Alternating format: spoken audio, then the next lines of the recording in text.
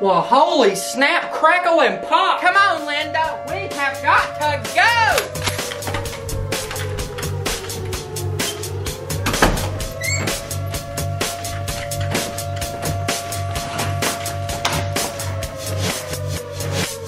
Oh, hush, Chip. If I need to eat somebody, you're the first one I'm eating. Hey, Steven! Stop pursuing me!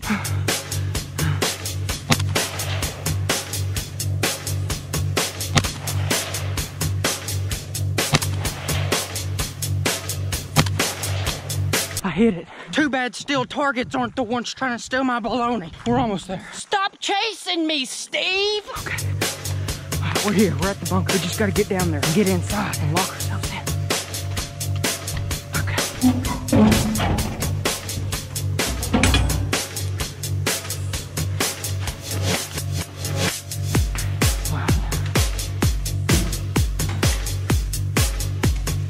Well, happy hallelujah on a Friday, wasn't that something? Anyways, guys, we've successfully made it to the bunker. I just want to tell y'all what the heck's going on, because I'm sure it's a little confusing. So I think we'll start off with the elephant in the room. Kendall, dude, what are you wearing? And how do you make it look so good? Well, David, if you don't recognize this shirt, that probably means you didn't watch my last video, and you probably need to go back and watch it, because if you didn't, you really missed out.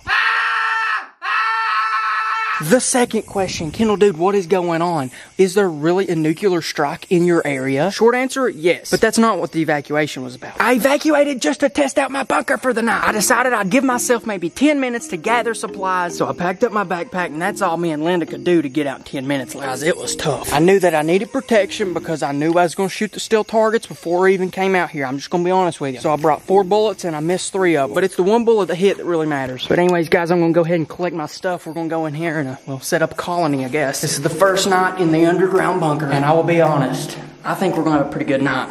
I don't think it's gonna be too tough. We'll set Linda right up there in the corner. We best be hoping no one comes in here because we don't have any more ammo. If you watched my last underground bunker video, you'll know that I put up the hammock and hung some lights in here. But after that video, I actually got this little shelf so that I can put stuff, and then also brought in a sleeping bag. That way I don't freeze to death. You know, it's a pretty important thing when you're trying to survive. Oh my goodness, I don't like this tank top. It doesn't feel good. I mean, it is straight out of Spetsnaz surplus, so kind of worth it. I think it's pretty. As for supplies, I could only get what I had time for. I think I got 4 water bottles. Then I got this cooking set. I actually forgot the gas part, so we actually can't use them. And then I got a banana and some pistachios because they had a commercial that was pretty funny back in 2014. And then I got some peanut butter because, listen, if I'm gonna die in here, I'm gonna die being a pretty sticky person.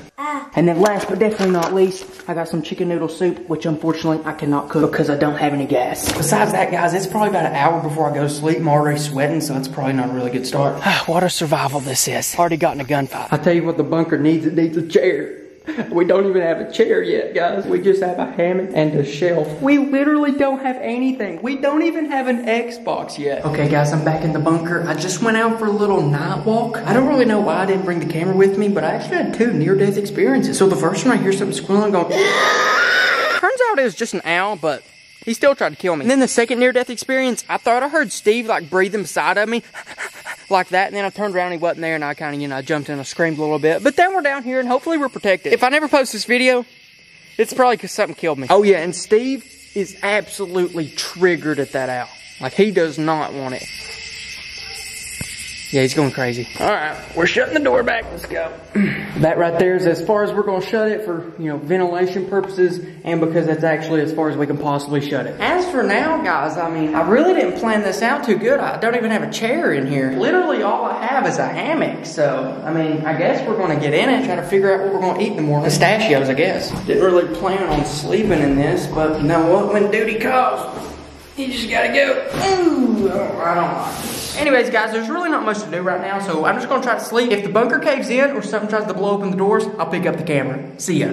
Okay, guys, it's currently 2:37 in the morning, and let me just tell you, we're having problems. I don't know why this hammock is the worst thing to sleep in ever. Trash, trash, Absolute trash. It ain't gonna work. Now, unfortunately for me, it's gonna have to work, at least for the rest of the night. But long term, hammocks, it ain't gonna work. For one, they're super uncomfortable. And two, I don't know why, but I just woke up in the middle of the night, which is, well, right now, in a dead sweat for absolutely no reason. Maybe I got typhoid fever from a mosquito or something.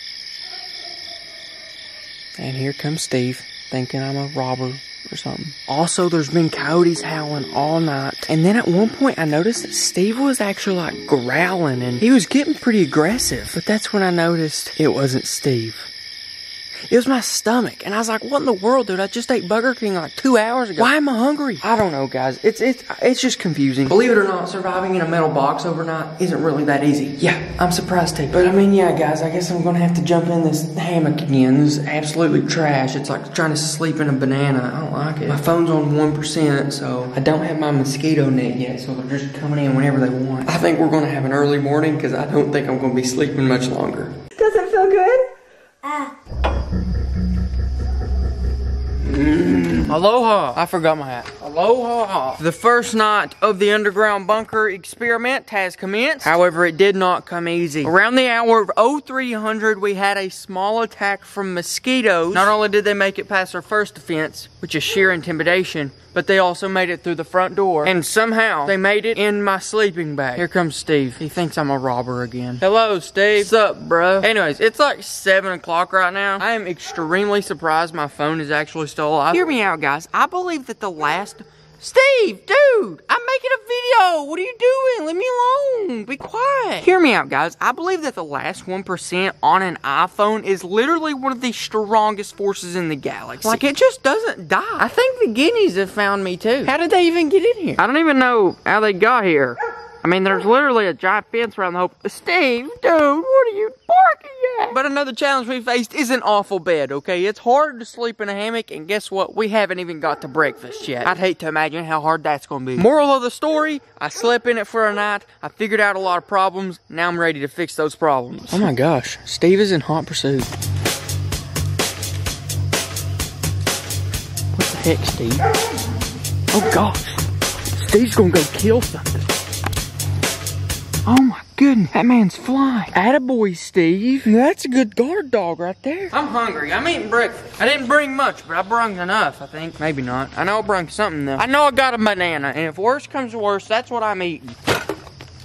Okay, we got a banana. That's definitely gonna come in handy in a survival situation. We got a bottle of water. That's probably number 2 on my list. Oh, we got some peanut butter. Yeah, I'm gonna eat that. And then we got pistachios. I don't think I like pistachios, but we'll give them a try, I guess. Then we have chicken noodle soup, and I'm extremely confident I'm not going to be eating this because I don't have a way to. I'm just going to put that right back into the bottom of my backpack. I do have a life straw here so that I really could go over there to the mosquito pond and get good water, but why would I do that whenever I have a water bottle? Work smarter, not harder, guys. Hey, these are good. Pistachios, even though they are highly overrated, I'm actually starting to think they might be underrated because nobody eats them. The thing is that they're expensive, though. No one wants to eat a nut that costs like $6 a piece.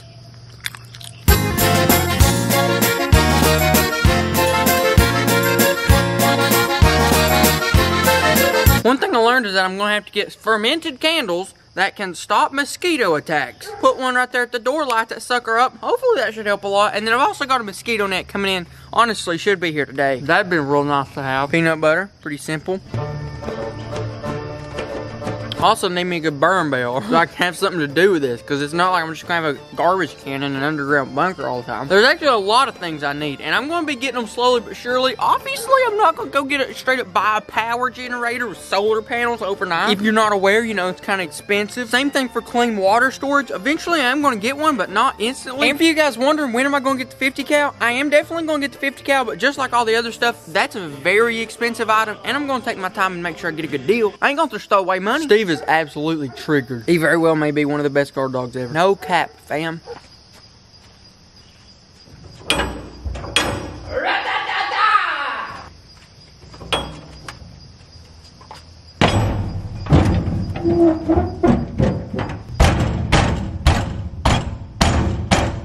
It's been real, and it's been fun. but it ain't been real fun. It was a hard-fought battle, okay? It wasn't handed to us. There's literally mosquitoes still trying to cheap shot me up here on my shoulder. They say, hey, KG boy, he's wearing a tank top now. Let's get his shoulders. They're exposed. Can't believe it. Ridiculous. But I'd just like to say, couldn't done it without you guys. I mean, I probably could, but you definitely helped a little bit.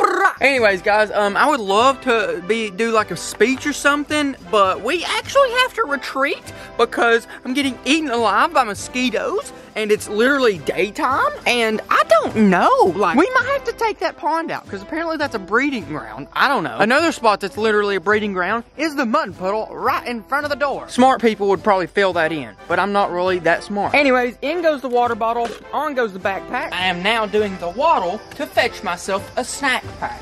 Also, guys, if you want to watch a 24-hour like survival playlist, right here's a good video. Or right here for my last 24-hour challenge. It was pretty tough too. I barely survived.